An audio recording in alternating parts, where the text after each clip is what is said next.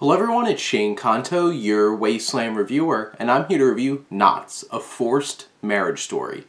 And this is a new documentary from Kate Ryan Brewer, and focuses on three women who, at a younger age, were forced into marriage, whether it was by religion or culture, and they tell their stories.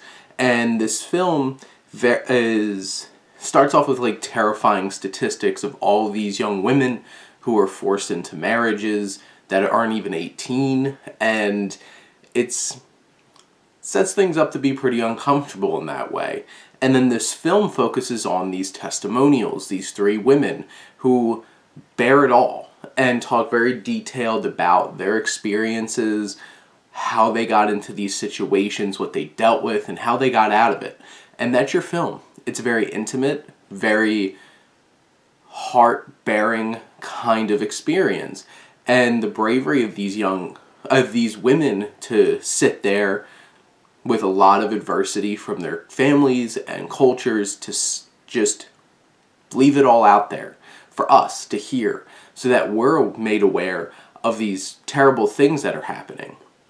And whether it's you have these very traditional stories of this is my culture, this is my religion, this was the expectation. You're just set up by a matchmaker, you're set up by your parents, and this is what you have, and you're going to be a wife your whole entire life, and you don't get to do anything else. And it's very uplifting as they tell these stories, and you get to hear them like unchaining themselves from this forced bondage into these marriages, and you can feel the emotion from these women and how much this meant to them. You have talking about these spiritual ceremonies, whether it was a legal marriage or something in their culture, and how they could possibly get out of this. And these moving parallel stories work so well together, and it's very touching and moving. And you have this one organization that's really promoted from the One Woman Unchained at Last, and what they're able to do in helping women get out of these situations is very admirable, and you get to hear about it.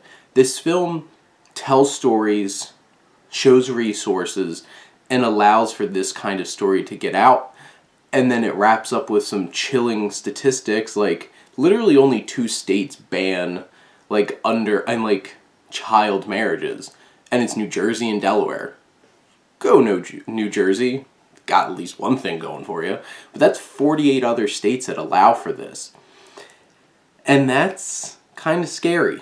And I think they said 13 states have no age restrictions on marriage, which is even scarier.